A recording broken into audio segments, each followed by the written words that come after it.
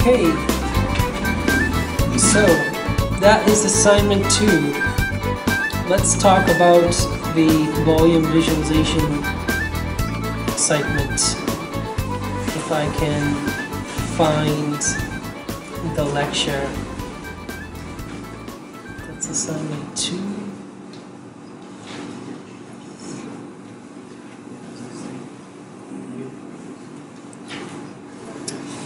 So we were talking about the origin of volume visualization data, cells versus voxels, interpolation, the volume visualization pipeline. That's what really that is. Now we're going to talk about actual volume visualization methods, like one I just described, slicing. Surface fitting methods. How do you derive surfaces? Is Kasia here? No, but that's what she asked about. She asked that question, can you derive surfaces from those slices last time? And we're going to talk about that. It's good that she's not here. We're going to talk about it on Monday too. And we're going to talk about some more topics. But before we do that, we need to introduce some terminology. And two of the terms are image order and object order algorithms. So there are going to be lots of algorithms from this point on. You saw two kind of algorithms already. One was tree map construction and the other one was parallel coordinate plot construction. Volume visualization methods generally can be categorized into two different groups: image order techniques and object order techniques. Image order algorithms and techniques have this kind of characteristic. There's a for loop that traverses the data in both of them. But this for loop traverses every pixel in image space. Right? This is image space. And the performance, how long the algorithm takes, is directly tied to how big the image is and the resolution of the image. And there's a technique called ray casting, which we're going to talk about, that is an image order algorithm. An object order algorithm traverses object space. That's another fancy word for the 3D space before the projection in the volume visualization framework. So those last two stages, there was the image space and then there was the object space. And there's a projection from 3D to 2D. Algorithms that are object order traverse object space or 3D space, and they traverse the voxels. They perform some operation on every voxel.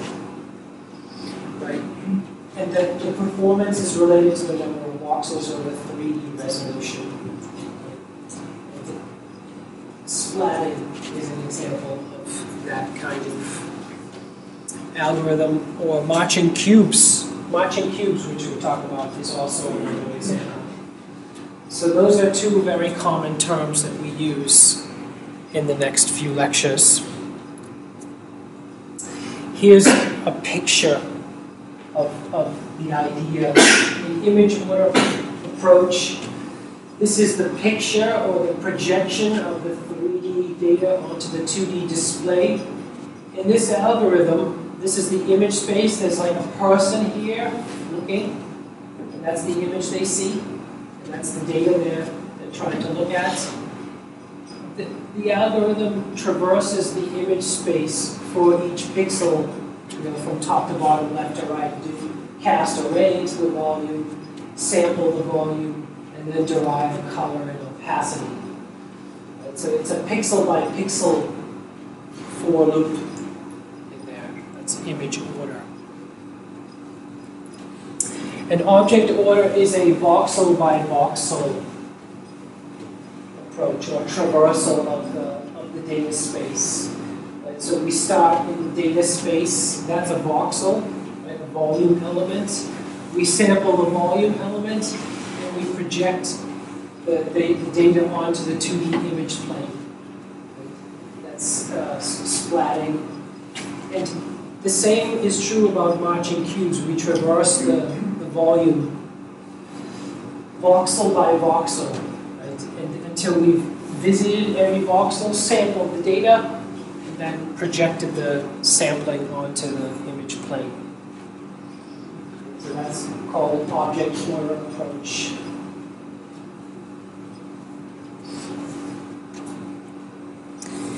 So those are two terms that we're going to use a lot.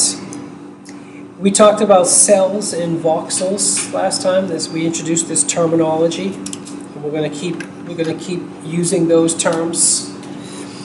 A very common way to look at volume data is slice by slice.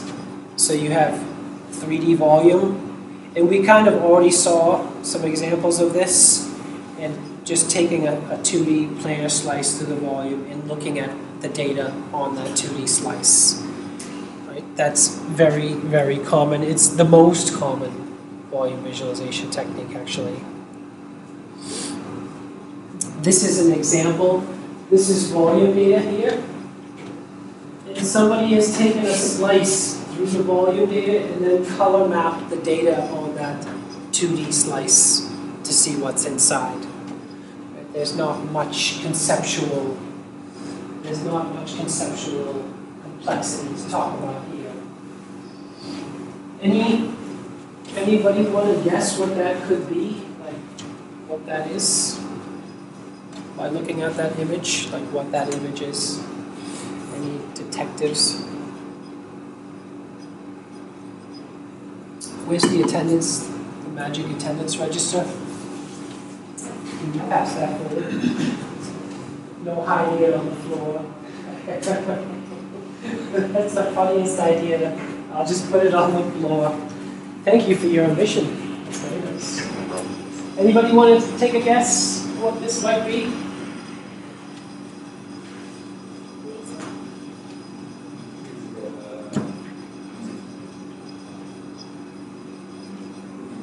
I can't hear you. Music. It does look like a music staff, doesn't it? Let me just try something. I thought that too when I first looked at it. I mean, I see the musical staff, but it's not music. That's better, isn't it? Is that better? Or is that worse? Is it better? Yeah.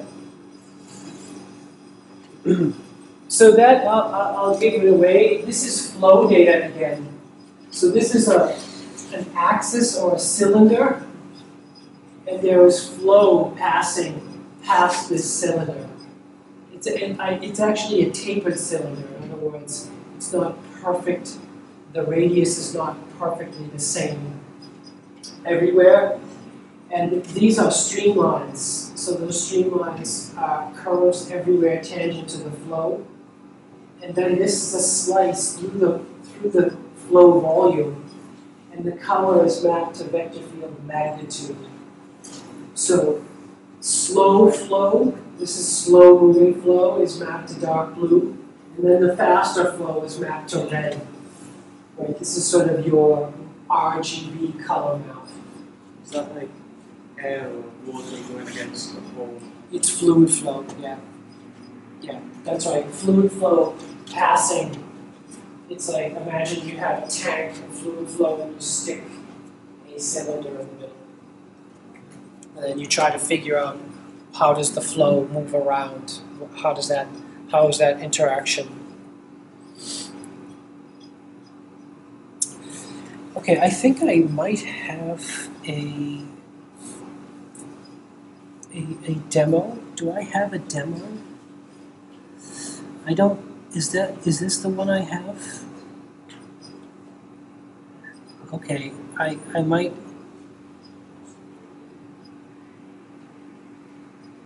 That's not the one. But this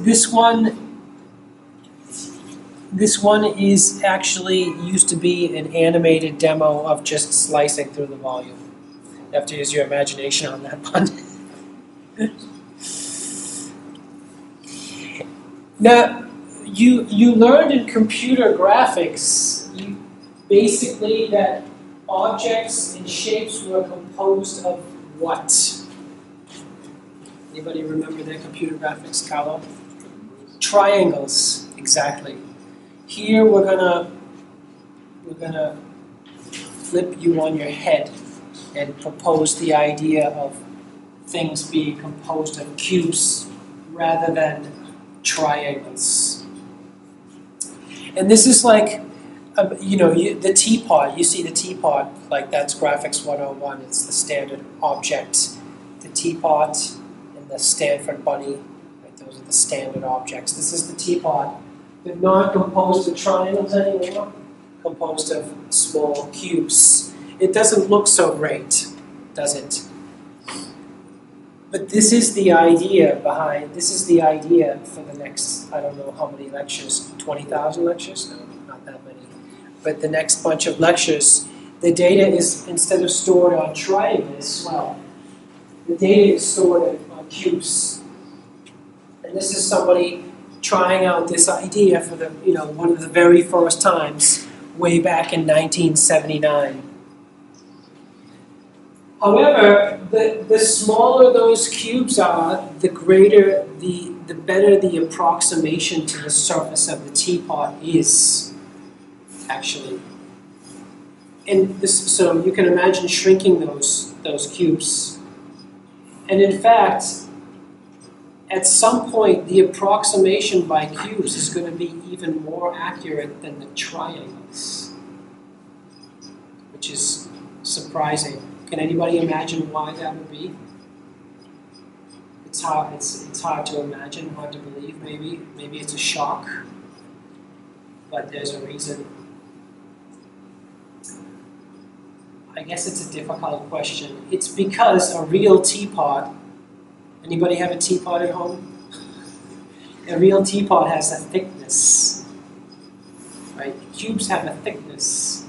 Triangles have no thickness. They're infinitely thin.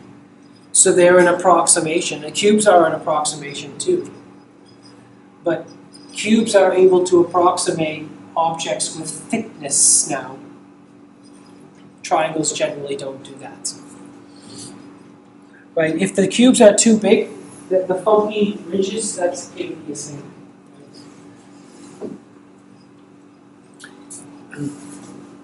And we already sort of went over this term, but just to make sure we have it covered, aliasing, this is one definition of aliasing. There are more definitions. A rendering technique that assigns to pixels the color of the primitive being rendered, regardless of whether that primitive covers all or only a portion of the pixel's area. This results in jagged edges or jaggies.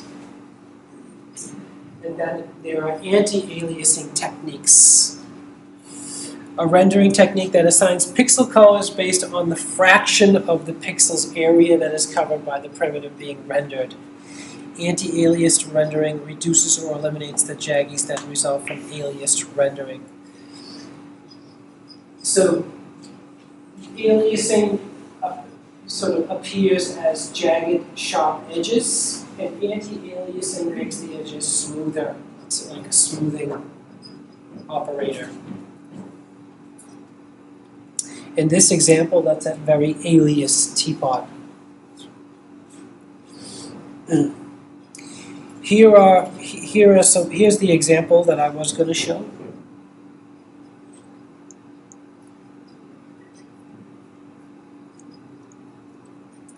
So these are surfaces, but they're not triangles.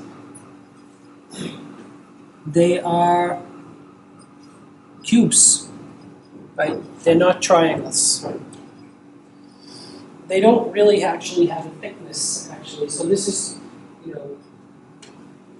one example. It's certainly possible to have other examples and more interesting examples. We did show one example already. Does anybody happen to remember which one it was already? It was it? I can't remember if it was the last lecture or 2 lectures ago when we started talking about volume visualization. I think it was 2 lectures ago.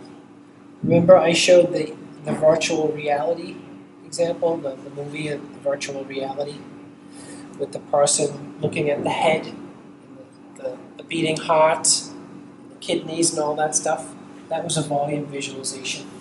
All the surfaces were composed of voxels in that example.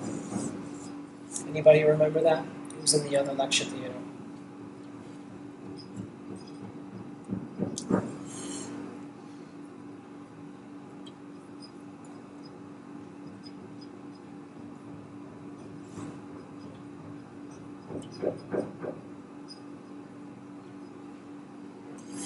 Okay, that is the end of the introduction, right? That if you want to read some special details about this topic, that's a good book chapter to have a look at. And let's move on to the next piece.